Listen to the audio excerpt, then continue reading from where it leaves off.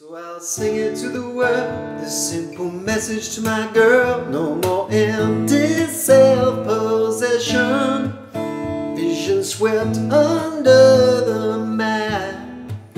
It's no New Year's resolution, it's more than that.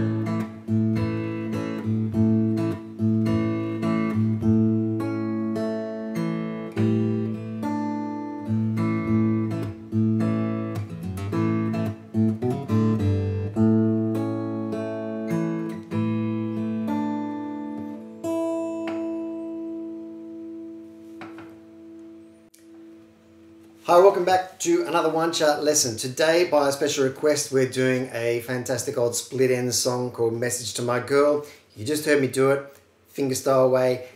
I'll also show you a way that you can kind of strum through this song, and it's pretty much the same thing, but I want you to know that you can strum it or you can play it with your fingers just like I did there. We're going to go through it all kinds of ways here. Download your chart, let's get started. You notice that I'm doing this in a different key to the original. So to do this arrangement, I've put it in these certain chords and it seems to work all right. But to play it in the original key, we will need to put a capo on the 4th fret, which puts our key instead of A into C sharp. Everything we do is the same. On your chart, we start off with this little intro melody, if you like, picked through the A chord. And I'm going to call these chords by their shapes, even though this is going to sound like a C sharp. So start off with the bass note or lowest couple of notes from your chord, and then pick down through the chord. Then lift your fingers off the G and the B string. Lift the B string note up to 3, the 3rd fret. So you're now playing an A sus4. And come down back to the 2nd fret B string to turn it back into an A. So it sounds like this. And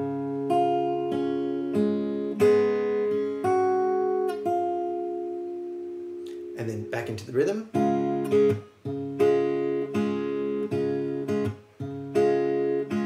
That little rhythm there seems to work for this song. It's obviously, you know, not exactly the way they play it, but they've got the whole band, so we're just kind of getting through with this sort of rhythm. And I find that sort of works most of the way through this song.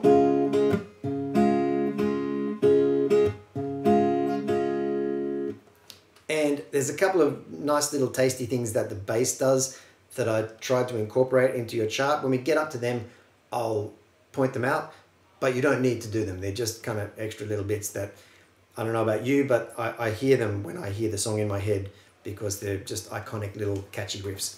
Anyway, that's the bass. This is the guitar. We've done that riff. The second time through,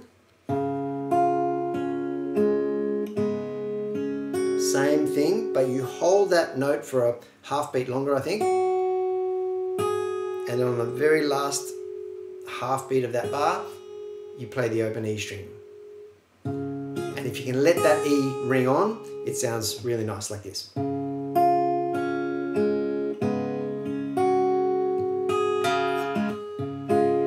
Back to the rhythm. Now we're on to the verse. Change your hand position because we're going to play this A7 sus4, which is a more complicated name for a very simple shape. Same rhythm. We're doing that A7 sus4, then we're coming back down to an A7.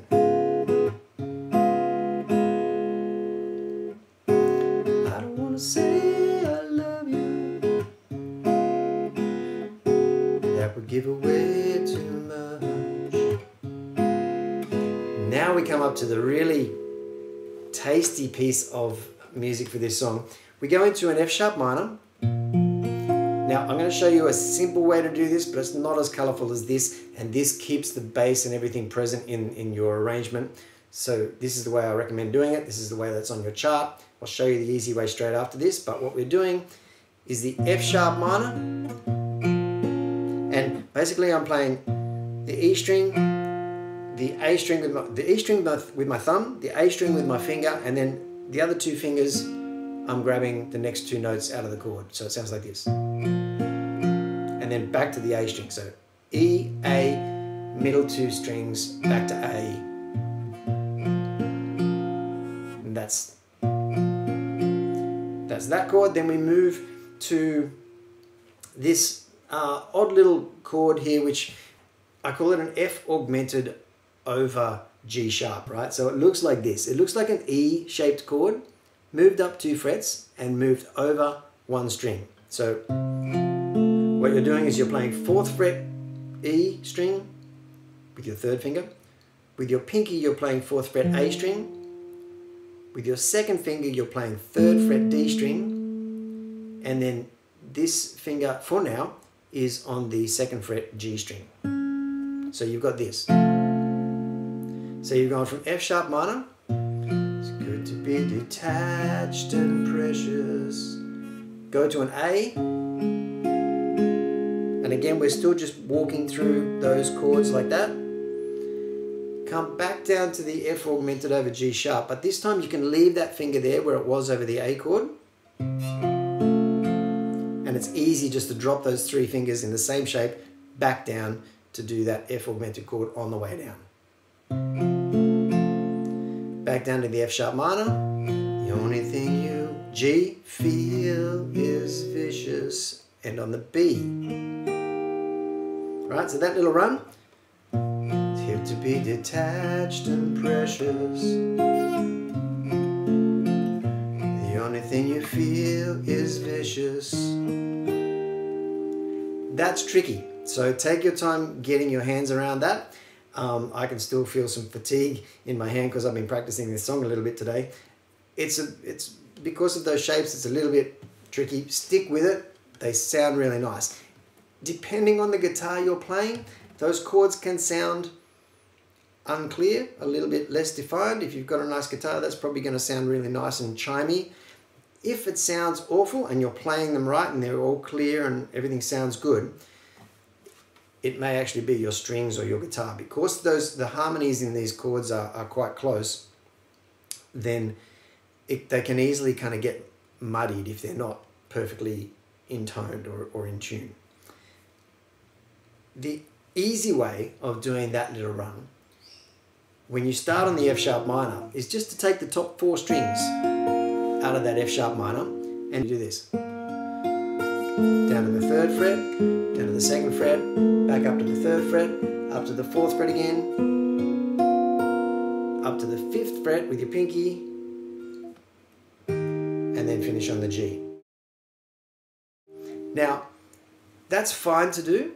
It doesn't spell out the same chords exactly the same way, but it's pretty darn close. It's easier to play. It's clearer because they're higher notes and the chords are a little bit simpler. But what I find is that when you go from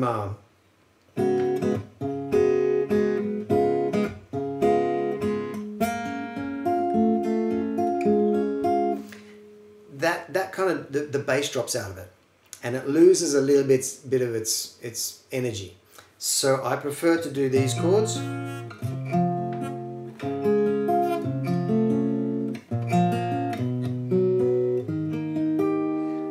But you take your pick. Now, once you get past that, we're doing another verse. I don't want to say I want you. Now here's where the bass starts doing some nice little tasty bits. Now if you want to put these things in, what I hear is this. I don't want to say I... And the bass goes.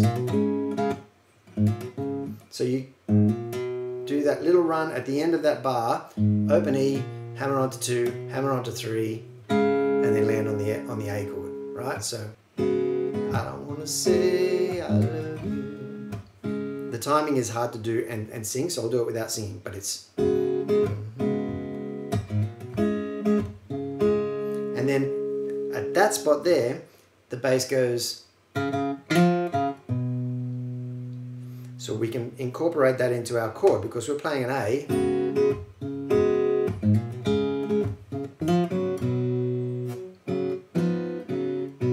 Now I've tabbed it out. What you're doing, so you take your 2nd fret A string, you play your open G and B strings, and you hammer that bass note while you're playing the open strings from 2 up to 4.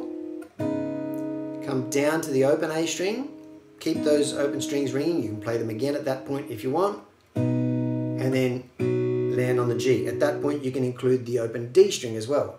So it sounds like this.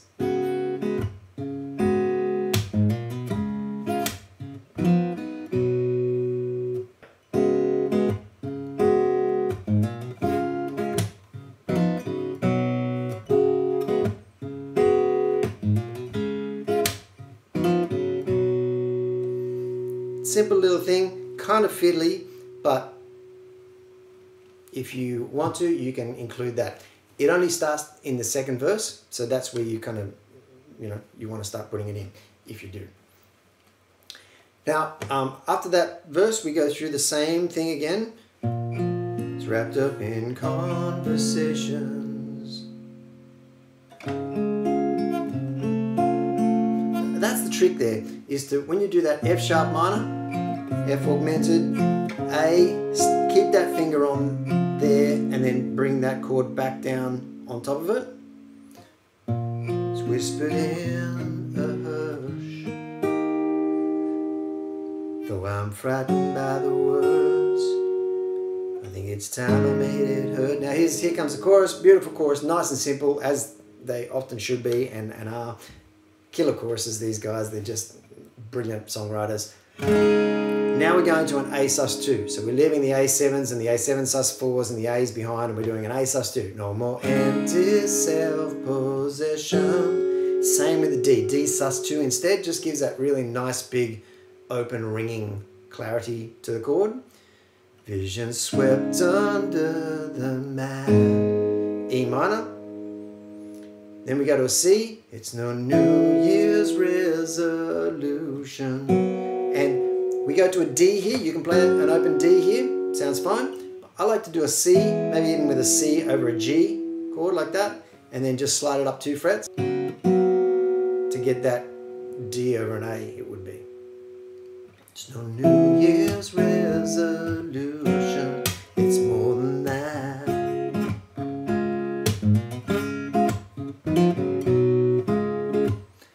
Once we do that second chorus, then we're into another verse. And it's the same thing over and over again. Now I wake up happy, warm in a lover's embrace. No one else can touch us while we're in this place.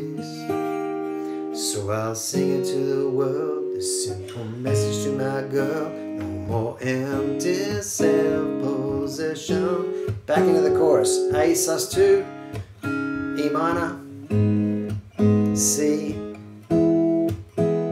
D. It's more than that.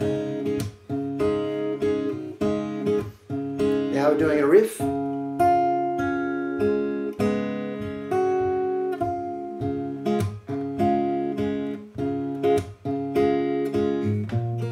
Here's a piano break, which is really hard to cover except to do those chords, and they sound nice enough. I think it's, no, I'm frightened by the word, I think it's time I make it heard. Double bridge here. So I'll sing it to the world, simple message to my girl. No more empty self-possession. Vision swept under the mat. There's no New Year's resolution. It's more than that. Double that chorus, though there's nothing quite as real as the touch of your sweet hand. I won't spend the rest of my life buried in the sand. If you want. At the end there, it goes through 8 bars, I think, of the A7 sus4 to A7.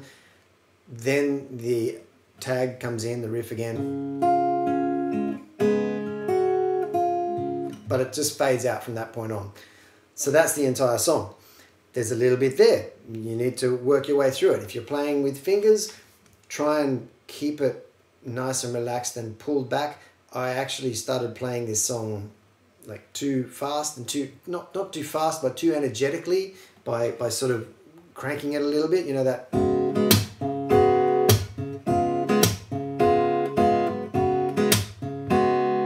And it just sounded a little bit too forced.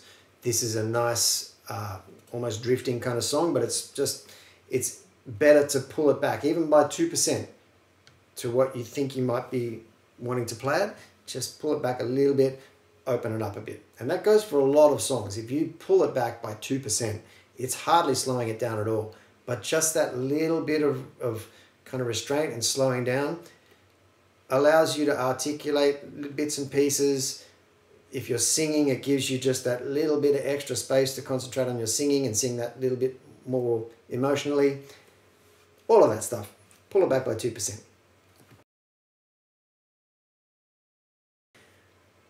Now, if you are strumming this, you can actually play it with a little bit more force, but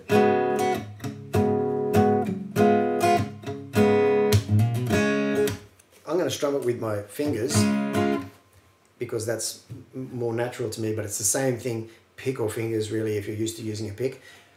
But the difference will be you can pick out this or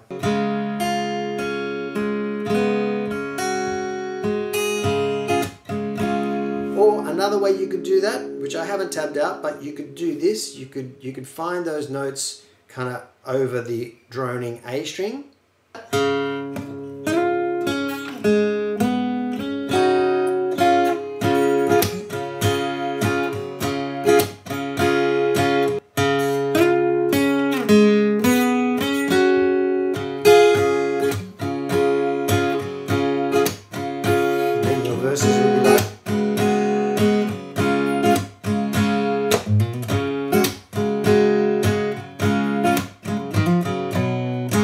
So that little riff there kind of lends itself a bit more when you're using a pick or a strumming technique at least, because, you know, when you're doing your verses you can go.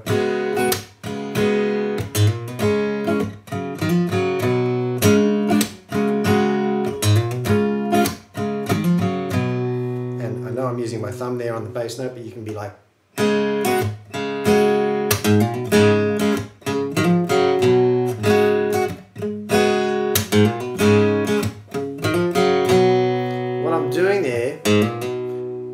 Is catching the A on an up strum.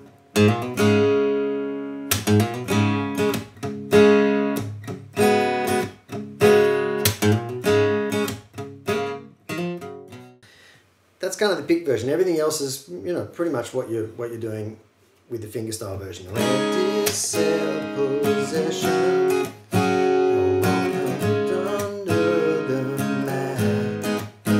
The strums can be a little bit more traditional and a little bit more kind of, you know, pick oriented, but that's the way to do it with a pick and strumming.